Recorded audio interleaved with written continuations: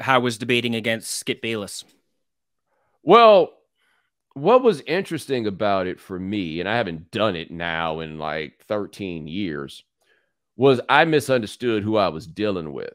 And so I thought that he would find it refreshing that he had a real challenge in front of him. Now, no, no, no, no, no. That's not it. That's not it. That's a man that thinks he's won every debate he's ever been in, Yeah. right? And so the first couple times I did the show, I was doing it wrong because I'm not particularly confrontational.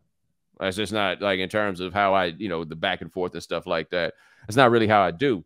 And so they want confrontation. They want that collision.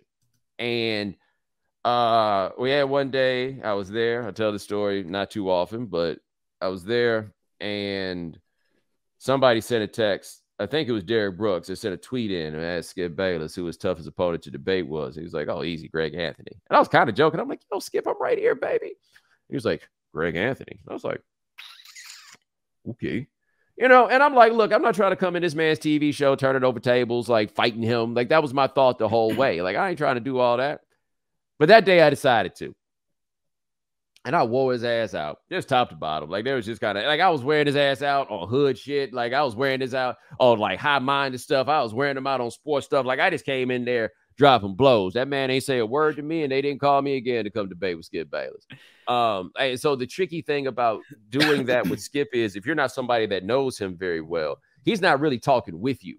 He's so locked in personally. Like this means something different to him than it means to other people. And Yeah. he's so locked into whatever it is that he's doing that you're not going to get a lot of interaction. And then if what you say to him is not something he expected or he can rock with, this whole thing's just going to shut down.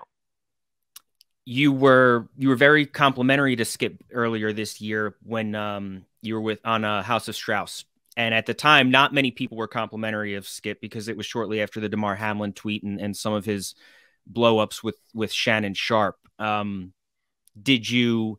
And I'm also kind of surprised that after knowing that Skip stopped calling you back to First Take, that you're still complimentary of his ability to be on TV and host a debate show, even though it's like he says he wins every debate, but he doesn't necessarily want somebody that he can't beat in a debate on with him. Like that seems kind of I would think that you'd be a little bit more critical of him basically after that. Yeah, but I mean, that does not change how good he is at doing a television show in that format. So like the Damar Hamlin tweet, everybody else was wrong. Skip was not. Every single person that came and brought that hammer down on Skip was wrong. That was the ridiculous outrage machine of social media looking for somebody to gang up on, and they found the guy to gang up on, and it was Skip Bayless. Now, the argument against Skip in that case is that he is a professional communicator and he did not communicate in a way that was very clear to everybody. And maybe you could say that that was his fault. But all he was saying was the same thing. I could have said the same exact thing Skip said, and people wouldn't have brought it to me because people don't feel the way about me that they feel about Skip, which is very simply, they can't keep playing this game. However, they can't stop this game. What in the world are they to do? What's this going to be? And I think that people assume that just because Skip can be a bit of a jerk, that he's like some kind of callous bad dude, which is absolutely 100% not the case about him from my experience with him. Before I did First Take with him, and when we both worked at Page 2, he would email. He was always very, very nice to me and all of those things. But no matter how it is that I feel about him personally, that does not change the fact that you ain't never seen that man stutter on television, not once. Like, say what you want about Skip, but if you're going to do the kind of television that he does, what makes him so good is that he takes a very strong and clear position every time, and you know exactly where it is that he's coming from.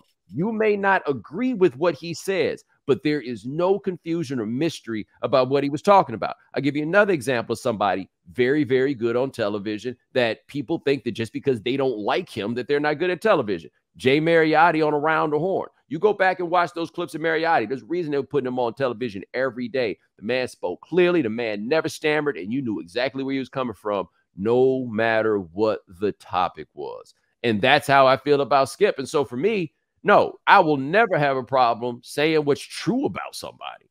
And, that's what it is with him. There are all kinds of negative things if you want to say him about Skip, you can. But ain't nobody putting him on television as a favor. He is a legitimate pioneer for the journalist trying to figure out how to turn himself into somebody bigger than their newspaper, bigger than their publication, and then make the transition into doing this television stuff. Skip is one of the rare people who ever truly mattered at ESPN. And what I mean by mattered is Jamie Horowitz comes in, looks at the ratings of Cold Pizza at the time, or First Take at the time, and is like, yo, the ratings spike when Skip's on. The whole show should be Skip.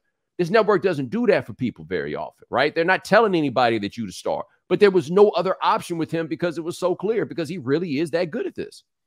So why do you think people are always so quick to try to pile on? Is it because he says that he never loses a debate? Nah, is it because some of the brash comments that he's made over the years? Oh yeah, he's a bit insufferable. I mean, I'm not going to pretend as though insufferability is not part of it. And he's an easy target, and he takes it. You know, like he'll come on. Like one thing about it, you don't hear Skip complain that much about the way people are mean to him. Yeah. You know, from my experience with him and from talking to other people, he does find it a bit confusing that he's the one guy that everybody comes down on in that way. But no, he is an incredibly easy target. And it's like the thing that everybody can get together on is how much they don't like Skip. I'm just not one of those people.